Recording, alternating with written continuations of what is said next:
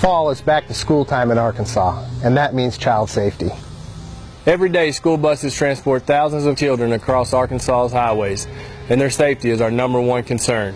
Arkansas state law requires the operator of any motor vehicle approaching a stopped school bus to stop before reaching the school bus. This means all highways, including 4-lane highways, in any direction.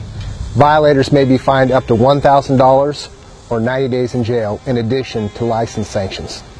The Arkansas State Police is partnering with other law enforcement agencies across the state and cracking down on school bus safety violations. Our children are our greatest asset. No excuses. No warnings. Red lights mean stop.